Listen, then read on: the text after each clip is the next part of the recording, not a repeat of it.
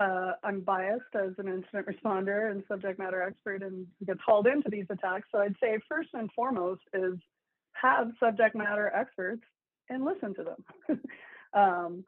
You know, like, and I do see the value of various DDoS mitigation vendors or third parties. Because for a lot of organizations, their primary focus is not moving packets around.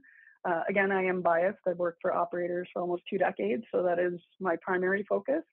And I find with large complex networks, such as, you know, operators or internet service providers, while you obviously will have a third party or, you know, DDoS mitigation service that you can rely on some sort of partnership, I find for very large complex networks, you really do kind of need an embedded subject matter expert to just understand not just the new threats that are coming from DDoS and what you got to do to mitigate them, but also to understand these super complex networks, because often attackers are going to find those little pain points that you haven't found. So you really do need a subject matter skilled expert on hand. And of course, they're going to work with third-party vendors, you know, such as your own organization, Barry, and those, you know, those are invaluable as well. So as much as I might be a subject matter expert on DDoS on my network, you know, I look to folks like yourself and others on the panel here today to assist me when I'm actually going through those attacks, because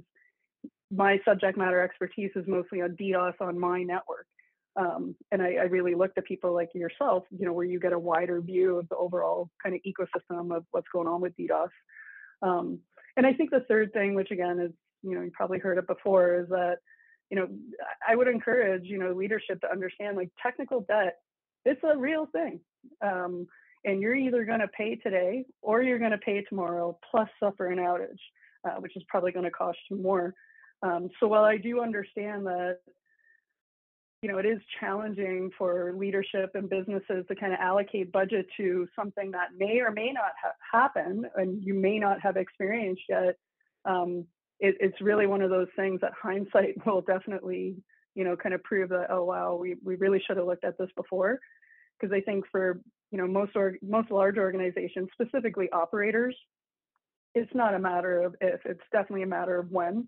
And as, you know, as other panelists may talk about, or as people may know, you know, DDoS attacks are growing in size with our capacity, right? So it's a never-ending fight. So, you know, it just, as hard as it is to allocate that budget, you're going to end up allocating it one day anyway. So, you know, have your subject matter experts, listen to them, and properly fund these DDoS mitigation. And then the last thing I'd say is, you know, support your subject matter experts to develop those relationships, not with your formal partners and third-party suppliers, but also the global DDoS, anti-DDoS community at large. There's some great folks, including people on this panel, that, you know, don't just spend their professional, but also their personal time and effort to, you know, research and mitigate and assist others with these types of attacks. Right. So, you know, one thing is just knowing how to identify a potential DOS attack and escalate it to the right teams. I've seen cases where, you know, maybe people didn't realize it was a DOS attack, or they knew it was a DOS, but they didn't know how to escalate properly.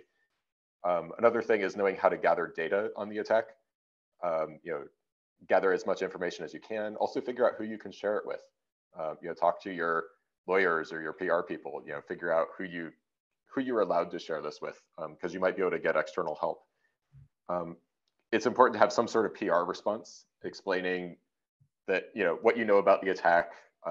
You know, giving users information always makes them have a little bit more confidence. Also, it's important to mention in that data is safe. These attacks are really just an availability risk. It's not that any user data is at risk of exposure. And another thing that I like to remind, especially smaller organizations, is to know your priorities. You know, sometimes you can keep your site up by sacrificing some portion of the site. Maybe there's expensive functionality. So like if you allow comments, you could disable comments and just have a static page there, and that might mitigate the attack. There are also DOS mitigation services out there, but some may cost more than it's worth to you, right? So I think it's also important to recognize that suffering a brief outage is maybe actually a legitimate strategy in these cases. Well, basically, I think that organizations don't necessarily pay attention to which of their resources they need to actually keep running. So we see a lot of people protecting their websites and not remembering to protect their DNS servers. And then somebody who's smart will DDoS their DNS servers. And if the DNS doesn't reply, then it doesn't matter their website is still up because nobody can get its IP address and therefore nobody can visit it. So you have to think holistically about these issues. You can't just buy a service or buy a bigger pipe or whatever to protect something. The other thing is to ask yourself whether or not you care, because if all that's on your website is brochures, then it doesn't really matter if somebody comes and knocks it offline. Equally, if all of your business is done through it, then you need to think through how you're going to protect it if somebody decides that they're going to send you a lot of traffic. And the traffic may not be volumetric. The traffic may just be that they're turning up and downloading that 5 megabyte PDF many, many times a second. And therefore, you need to design your system. You need to be able to control your software so that people can't do that sort of thing to you. If they have to fill in a captcha before they get the PDF, then basically it's really hard for them to automate. Not impossible, but hard.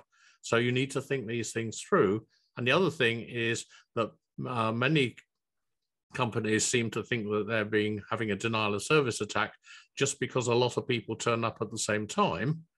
Because they make an announcement and everybody wants to download their fancy new PDF to see what is going on, and they DDoS themselves.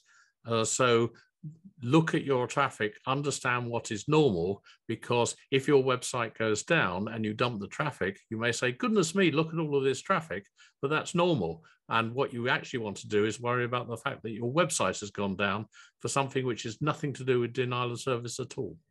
Well, so understanding your exposure and with applied understanding of how your network plumbing and internet plumbing works, that's I think that's half of the win right there.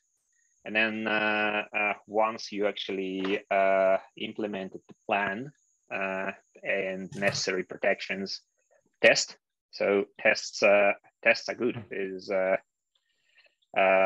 There's plenty of tools and crowds who do that sort of stuff. You can do it in-house. You can get someone to test it to ensure that actually your controls actually working, and sort of keep on improving on those.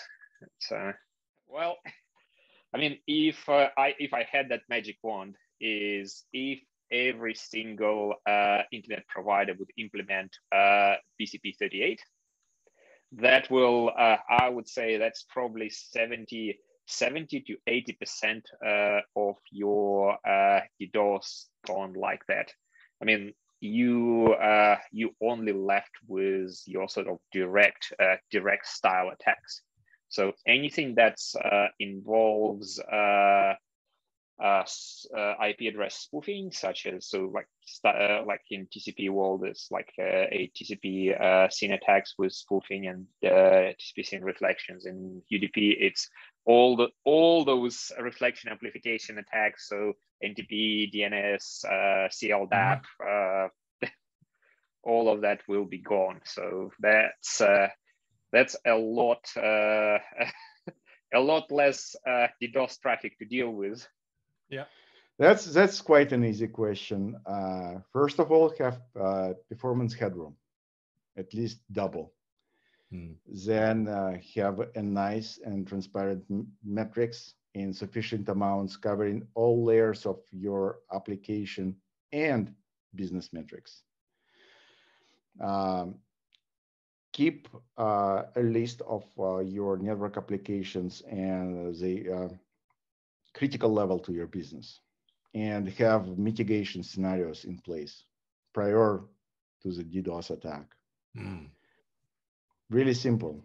So it's hard, right? Availability is hard, and availability is hard because it's multidisciplinary. You know, if you take a look at confidentiality and integrity at base, they're based on a simple concept, crypto. Now, crypto is very hard to get right, but from a conceptual standpoint, it's easy to do things like bureaucratic controls and the use of encryption technology. That's easy to explain to non-specialists. But when you get into availability, it's multifaceted. You have to understand all the layers of the OSI model plus layer 8, which is the internal politics. You have to understand how all the moving parts of the service and application and content delivery chain mesh together.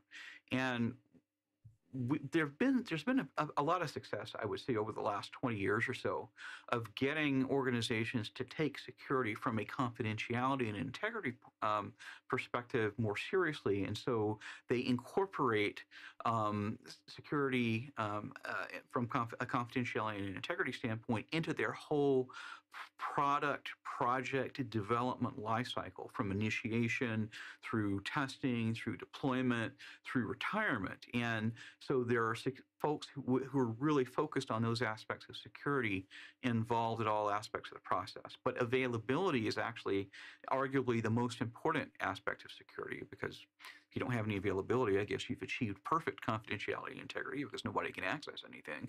And so understanding that availability is this key component of security, that is part of business continuity, and having that mindset when you're designing systems and building them and deploying them, whether it's a network, whether it is an application, whether it's some kind of framework that's going to be used for infrastructure, as a service, or some kind of CDN that you're building, or what have you. Being able to say, I'm going to look at every aspect, every single element that meshes together to comprise the whole, and I'm going to game out how could an attacker attack it, right? How could they attack it at the network layer? How could they attack it at the connection layer? How could they, at the application layer, try to attack and disrupt this system? And then, from an architectural standpoint, build it so that it is resilient by design. And then once the system itself end-to-end is resilient by design, implement all the best current practices with the network, with the ancillary supporting services like DNS, to ensure that they're resilient by design as well. So it's kind of a complicated answer, but basically, I guess if I would boil it down, I would say center availability, prioritize availability where it's viewed as being at least as important as confidentiality and integrity in the entire project lifecycle.